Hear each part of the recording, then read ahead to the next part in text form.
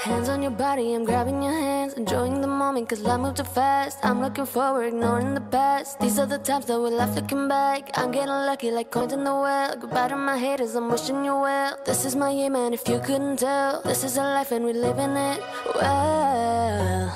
Late nights in the city causing hell. Burn this thing into the ground, oh well. If all we got tonight, let's do this right. Let's do this right. This is Jen for Hello Philtai and for Taiwan News. Dito po ako ngayon sa IKEA XINDIAN na branch, and I've heard this is one of the biggest IKEA dito sa Taiwan. So, tingnan natin kung gaano po kalaki, and napaka-accessible po niya sa MRT station. Let's go.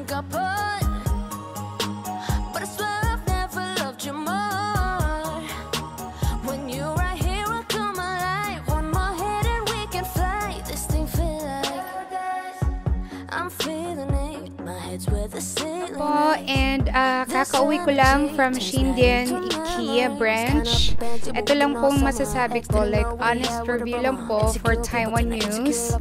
Una, kapag first time niyo po pumunta doon sa IKEA sa XINDIAN, from Taipei, yung parking lot niya talagang nasa likod. So, dapat dumiretso kayo, just locate po sa GPS po ninyo kasi nasa likod po talaga yung entrance for the parking.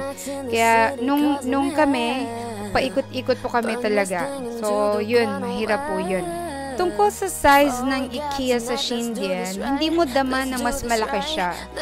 Siguro maluwang yung parang lobby-lobby niya, pero magulo pa din po kasi siguro kaka-open lang niya. Tapos, maraming elevator pero nagkakagulo pa din po yung tao. And the same thing, yung pagkain po nila, ang daming tao po talaga. So, mahihirapan po kayong makakuha ng space agad.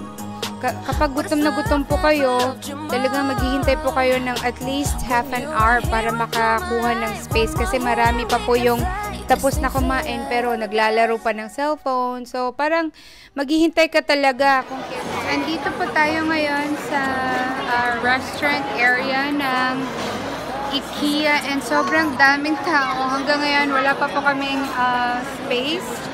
Pero, mas malaki nga po siya talaga compared sa ibang IKEA na napuntahan natin. Tingnan natin kung ilang minutes po kami pwede pang makaupo. Okay? And yan po yung drinks dyan. Mga beverages po yan. So, kung ako po yung tatanungin ninyo, I don't recommend eating inside IKEA. Kahit nasa XINDIAN or sa XINDRUANG, talagang no, wag na po. So, bili lang kayo and then alis na agad. Regarding naman sa pagkain nila, nagre-range from yung pinakamura 55 NT, salad lang po yan. Tapos yung main course po nila, yung pinakamahal yata is 350. So, okay naman, medyo dry lang sa taste kasi it's not my first time to eat. But in case yung hindi pa po nakakain sa loob ng IKEA, medyo may kamahalan po yung mga pagkain doon. And although, okay naman, pampamilya naman, pero yun nga, yung oras ng paghihintay talagang hindi madali.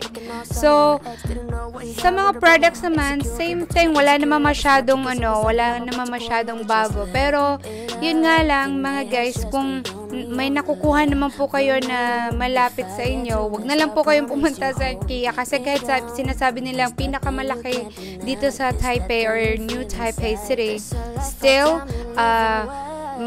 mabagal kasi nga sobrang daming tao. Tapos, hindi ka makakakain kasi ang daming tao pa din. And finally, yung mga products nila, talagang kung dun ka na sa IKEA bumibili, dapat sa IKEA lang kasi yung sizes ng drawers, furnitures, at marami pang iba, dun mo lang mabibili. So, this is Jen.